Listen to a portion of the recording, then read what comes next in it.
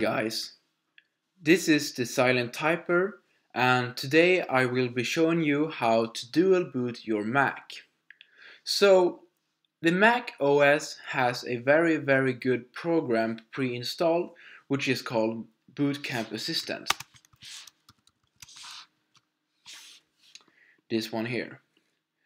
What this does is that it allows you to boot your Mac with Windows without losing your Mac OS part. So when you boot your computer, you can hold in Alt on your keyboard, and then you will be allowed to choose if you want to boot with Windows or the normal Mac OS. So the first thing you want to do is to download, or if you already have an ISO file with Windows 10, or yeah.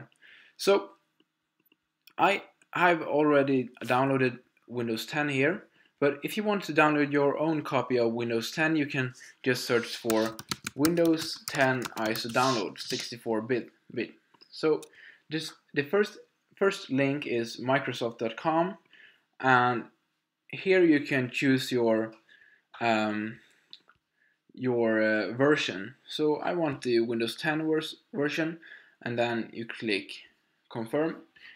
You go down to product language, and you will choose your own language here, and then click confirm, and it will be downloaded to your computer. So when you have downloaded the ISO file, you go into Boot Camp Assistant, click continue here.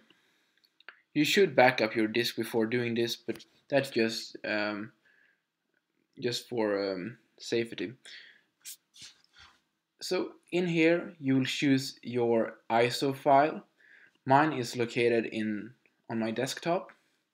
Click open.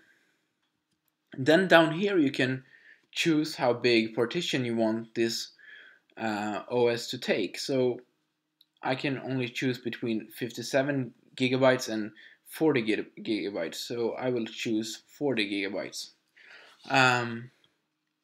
When you're done, you just click install here,